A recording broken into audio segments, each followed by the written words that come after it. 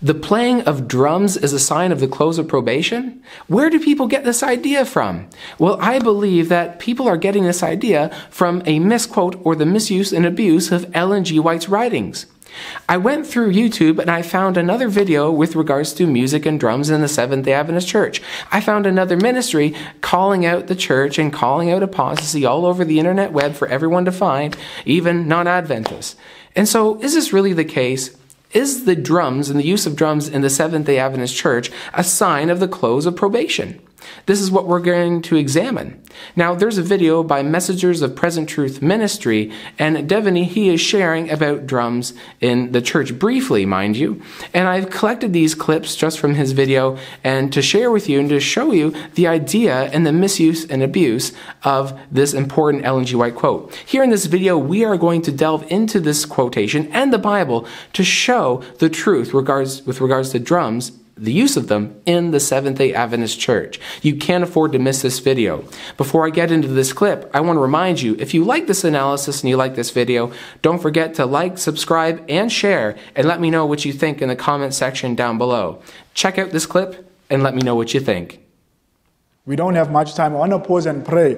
Let me just share one more thing and then I'm going to pause and pray. One more thing. The prophet identifies one event that must take place inside the church that indicates to us that human probation is about to close. Shaking, that is true. That precedes the Sunday law. That is very true. And today we are in the shaking. Thank you, Brother Sharif. Selected Messages, Book 2, page 36. She says, the things you described as taking place in Indiana, the Lord has shown me will take place just before the close of probation. Every uncouth thing will be demonstrated. There will be shouting, dancing, drums. She says senses of rational beings will become so confused that they could not be trusted to make right decisions. And then she says all this is closed as the moving of the Holy Spirit. The Spirit never revealed himself in such a bedlam of noise.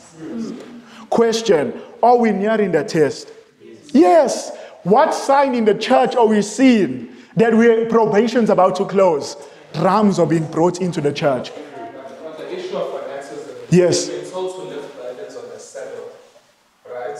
So on the issue of keeping the Sabbath, some people choose, okay, we must lift burdens, and they choose to cook on the Sabbath to go do feeding. Can that be considered fanaticism? Where we've been guided to keep the Sabbath holy, yes. Why not cook it on a Friday? Yeah, if I know for sure I'm going to feed the hungry on Sabbath, why not cook it the Friday? Use the excuse, God said you must lift burdens on them. Now, brother, I'm going to clause that as fanaticism because you're going beyond what God has said. Yes, if you know for sure I'm going to feed someone on Sabbath, why not do it the day before? Now, are there cases we might be caught off guard where somebody is in dire hunger, entire family? There's times you'll be caught off guard, you did not see this coming, then you're going to have to provide for them. And she says not in Desire Ages, not to relieve suffering on the Sabbath. If you have the opportunity to do so, God will hold you guilty for violating the Sabbath. So if there's suffering and you have the ability to help, she says God will hold you guilty. She says he doesn't want one of his creatures to suffer during the Sabbath. But I'm not going to intentionally now say, you know what, I'm waiting for the Sabbath to cook. No, then you are a violator of the law. You are breaking the commandments of God. Yes, sister. Now, back to my point. So, the image of the beast has been formed, which the prophet says in Bible Commentary, Volume 7, 976, must be formed just before probation closes. We see it. Inside the church, we see drums, which he says must be brought in just before the close of probation. Wow. So he gets into the fact that drums are a sign of the close of probation, and that drums shouldn't be used in the Seventh-day Adventist Church is the main thrust and point. And so I've shared with you this clip to reveal to you that there are some individuals who sincerely believe this. And we need to clarify this point. It's very important that we don't become critical and overbearing all because of the use of drums in the Seventh-day Adventist Church. Now let's look at the quotation from Ellen G. White and see what she had to say. Here it says, It is impossible to estimate too largely the work that the Lord will accomplish through his proposed vessels in carrying out his mind and purpose. She writes in the quote, "The things you have described as taking place in Indiana will take place just before the close of probation." So don't forget this. At the close of human probation, near the close of human probation, there will be a repeat of what was happening in Indiana at the time. Now, what was going on? She continues. There would be shouting with drums, music, and dancing. The senses would be confused. So hold up. Is Ellen G. White bashing drums? And is she bashing, music and dancing? What's really the key focus here in this text? Well, it continues. She writes, "The Holy Spirit never reveals itself in such methods, in such a bedlam of noise." You see, this whole bedlam of noise, it's an invention of Satan. The issue was the bedlam of noise, not the music instrument. Take a look and read just a little bit further and you'll get the point. She writes, "A bedlam of noise shocks the senses and perverts that which, if conducted aright, might be a blessing." So hold on a second. Drums, if used aright, could be a blessing? So back in Indiana, the drums were being misused. You see, that's the point. Drums are not the problem. It is the misuse of them, which is the problem. Now, let's say you're saying, well, Ben, you're putting your own spin on this. Is there anyone else? Is there another witness? Can I get another witness? Yes, we can. We can go back to the writings of Stephen Haskell, who was alive at the time and was reporting about the same fact, the same things that were going on in Indiana. Here, it writes here, to describe it, I hardly know what to say. It is beyond all description, Stephen Haskell writes. He goes, there was these ministers in these meetings happening in Indiana, and they were associated with the cleansing message or the holy flesh movement. Now, there was a lot of apostasy, a lot of heresy being taught here. I should say a lot of heresy being taught, but my point in this video is not to get into that. I want to get into worship, music, and drums. So let's move on to the next here. He writes, they have an organ, 1 bass viol, 3 fiddles, 2 flutes, 3 tambourines, 3 horns, and a big bass drum, and perhaps other instruments which I have not mentioned. They get on a high key, you cannot hear a word from the congregation in their singing, nor hear anything unless it be shrieks of those who are half insane. So notice that he is listing a bunch of musical instruments which were not being played in accordance with God's will, creating a bedlam of noise that shocked the senses. You see, the issue wasn't the drums. The issue was all these different instruments being played in a wrong fashion. The music, the instruments were being played, they were not being conducted aright, and was proved not to be a blessing, but a curse to the people, bringing in, supporting damnable heresy by the holy flesh movement and so on. So was drums really the issue? Clearly not. It was the way the music was played. Now, so some of us are against drums in church. And I understand. They're loud. They're associated with rock music. They're associated often with the wrong crowd, even with heathen idolatrous worship. But did you know that drums were associated with the worship of the one true God? Get ready for your mind to be blown. Take a look at this. The tabret is a kind of drum. It was used for praise, celebrations, prophesying, religious services, and worship. Now, I'm going to delve a little bit into Jeremiah chapter 31 and verse 4. Chapter 31 talks about how the worship and the social life of the Israelites was to be restored. After the captivity, they were to be brought back, and they were going to restore the temple and basically restore the society. And in that restoration, Israel is likened to one who's adorned with tabrets, signifying that in the restoration of true worship of God and in the institution of the temple, the upbuilding of the temple again, there would be tabrets associated with the worship and the social life, decked with tabrets. Be in a bountiful supply and bountiful use. Now, let's continue. Have you ever seen an ancient tabret before? There's a prior video I did with regards to Andrew Enriquez and with regards to Randy Skeet, which actually I neglected to share with you a picture of a tabret and what it looks like. So I'm going to share it with you right now. As you can see on the screen, you'll see different versions of the tabret. Now, notice the tabret looked a lot like a tambourine, but it also had this skin or this membrane attached to it in which the drum would be struck. So it was a percussion instrument. It wasn't just a simple tambourine like we see today. It would have had a membrane on it which would have been struck.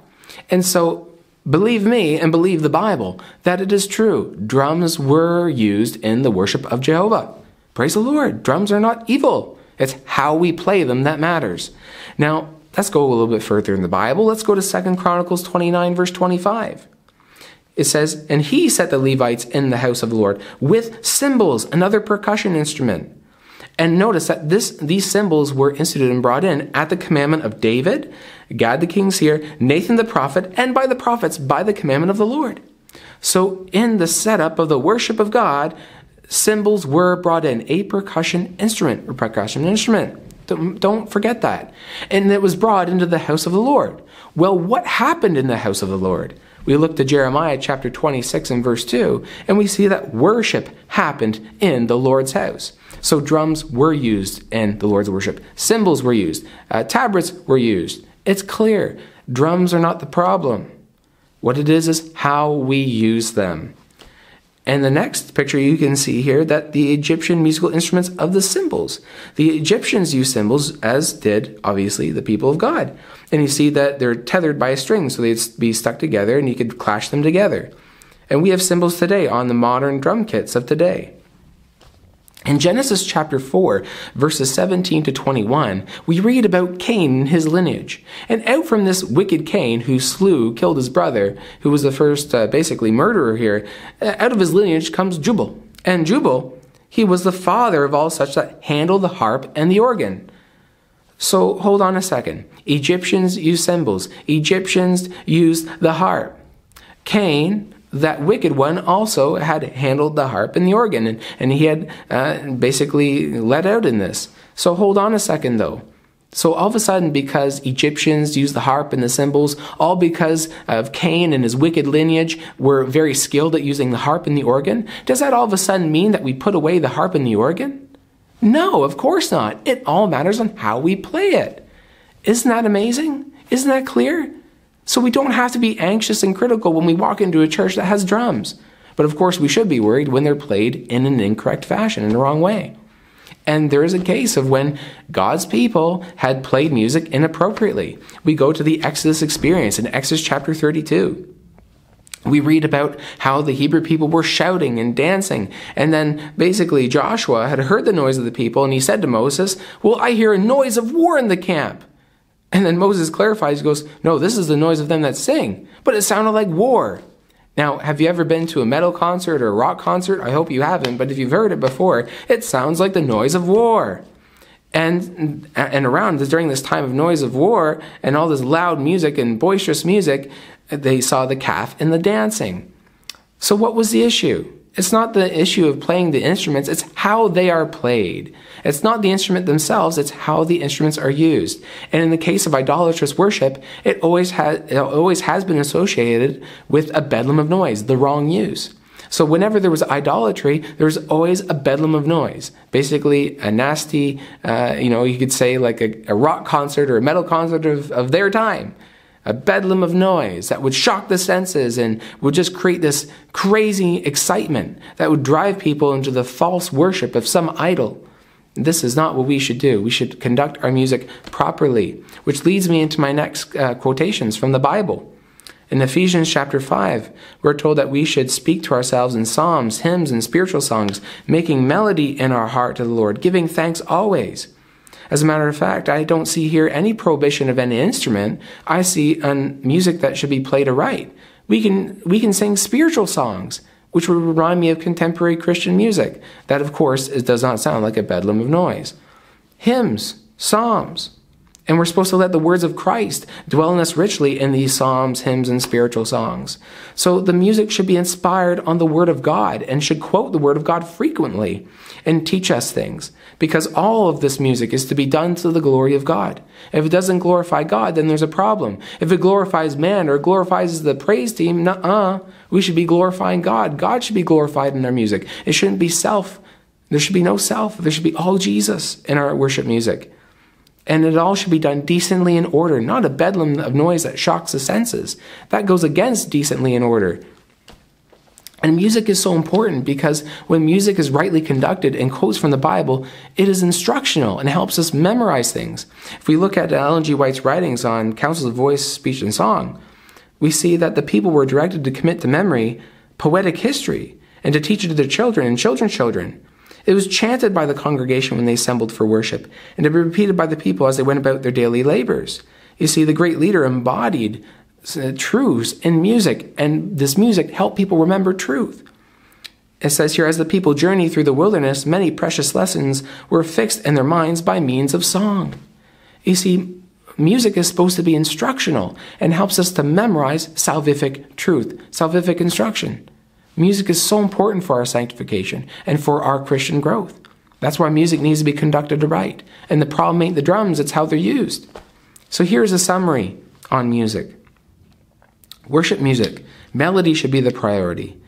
There should be solemn, cheerful melodies suited to the occasion. Spiritual lyrics inspired by the Bible. Words to be clear and distinct, with no offensive language or gestures by the praise team. There should be beauty, pathos, and power. It should be conducted with solemnity and awe, and provide salvific instruction needed for people to be saved. You see, my friend, we have to be so careful about what we listen to on YouTube. We have to test everything. We have to analyze everything, and we have to be critical. We have to critically evaluate things in the love of Christ. And so I got no problem with drums in the church as long as they're used according to God's will in a solemn, graceful, and respectful manner. And that goes not just for drums, but for every instrument. And that type of thing also applies to our musicians, our singers, I mean. Our singers should sing gracefully and with reverence and respect for God, never in a shouting bedlam of noise, which excites the senses. No, never. And so I hope I've made this text clear. I've made the Ellen G. White quotation clear, that you may know that this is the right interpretation, and that you don't have to worry or be upset when you see drums in the church and think, oh no, the close of probation, and start, basically criticizing the church. God loves his church, and enfeebled as defective as it may appear, it holds his supreme regard. Yeah, the church makes mistakes. Yes, people make mistakes, because the church is not a building, it's people. And people coming together make up what's called the Seventh-day Adventist Church, which adhere to 28 fundamental beliefs. And so we, the people of God that worship God in spirit and truth and hold these fundamental beliefs, we want to make sure our music is conducted right, and that we do all to the glory of God. Let us not lose sight of Jesus. Let us not be carried away with every wind of doctrine, but let us be solid, grounded, and united in God's church. Thank you for joining me. And don't forget, if you like this video, like, subscribe, and share, and let me know what you think in the comment section down below. God bless you.